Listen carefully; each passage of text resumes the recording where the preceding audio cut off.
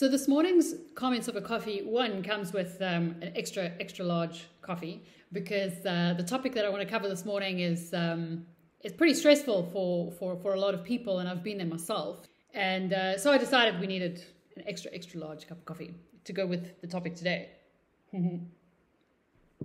All right. So I have a lot of students talking to me at the moment about how they feel about the fact that the new year is starting and last year didn't go according to plan. They haven't moved forward and they haven't made progress the way that they want. A lot of the concern, or at least some of the concern, comes from the fact that we're not moving with other people. So there's that feeling of, compared to the rest of the group, like you're not moving at the same pace as they are. So you start feeling left behind. You know, my year didn't go well. And part of the reason that I'm heartbroken about this is because everyone else has moved on. What everyone else is doing has got nothing to do with you, right?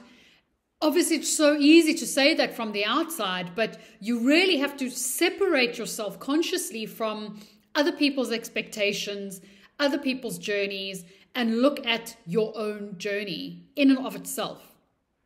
When we were in school, you know, we focused an enormous amount of our mental energy and our emotions on what other people thought of us. Peer pressure, you know, what to wear, what to look like, what to say, who to be, so that we would fit in and we would be part of the group and we would move with everybody else. 6 months after you leave high school, you don't care what these people think of you anymore because you've all gone in your different directions and you can't even remember their names. And now you go, oh, it was so ridiculous that I thought that I needed to do that in order to fit in. And I don't do that anymore and I don't care. But the question is, have you taken that same comparison, that same sense of I have to move with everybody else and I've got to be either at the front of the pack or among the front of the pack. I don't want to be behind. How much of that is impacting your emotions? And I want you to consciously sit down and separate that and go, their journey is not my journey. All of us have our own struggles. All of us have our own challenges, and all of us have different lessons to learn. I definitely had this experience, so I know the feeling, and you know, it was so humiliating to be left behind because I would watch other people taking steps that I wanted to take. So obviously a lot of it was like, I want to be there. You know, I also want to have passed, and now I have to redo the year. I have to, you know, I'm not there yet. And in my case, I didn't fail years, but it took me longer to get my degree because I was studying part-time. So while friends of mine who were doing the same qualification journey were qualifying and were finishing, I wasn't even finished my degree yet. And that was heartbreaking for me because it made me feel slow and stupid and, you know, like the special case, and I'm watching them all start their great careers and I'm still, you know, struggling in the background here. Over time, you realize that, you know, being behind or being in a different place for a year or two is completely meaningless in the bigger scheme of things. In 10 years' time, it won't mean anything, you know. At the time, being a year behind is like everything, like losing 1 year in your journey or adding 1 year to your journey feels enormous. In 10, 15 years' time, it's not going to matter. In 10, 15 years' time, what's going to matter is the decision that you made at the time. If you allowed that to make you feel so useless that you stopped your journey, that's what's going to impact you in 10 years' time. The fact that you stopped your journey because you didn't like how it made you feel that you weren't moving as fast as other people. In 10 years' time, you're going to go, crap, what's 1 year? What would it have mattered if I did it for another year to actually get that qualification?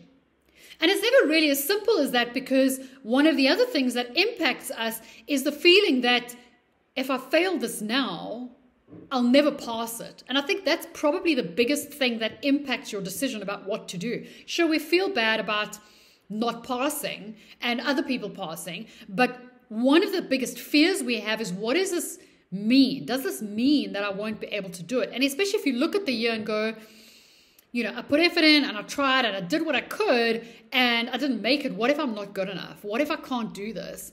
And that could impact the decision of what you do now. I'm going to change my goal. I'm going to do something else. I'm going to change what I'm going to do because I think I might not make this.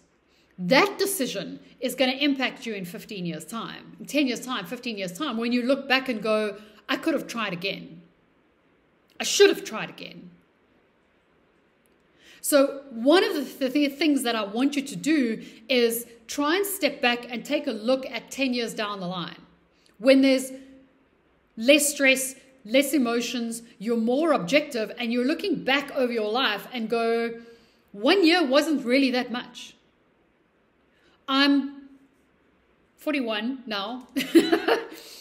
Still haven't come to terms with being 40, but anyway.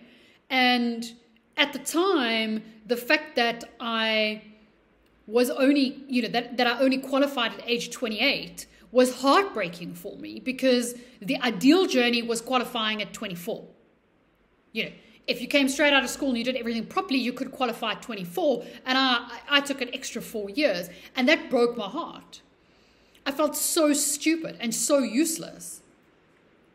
And now that I look at that, the difference between qualifying at 24 and 28 is irrelevant. It doesn't bug me anymore, because those 4 years, it doesn't matter. What does matter is the fact that I did actually qualify. That's what matters.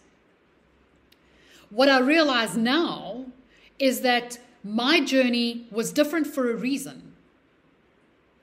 If I had the journey that I wanted, then there's very little likelihood that I would be doing the stuff that I'm doing now.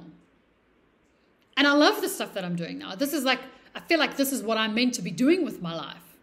Now, I had a choice, and you have a choice. When things go wrong, when you're looking at this and going, I have to repeat the year, you have the choice about how to deal with that.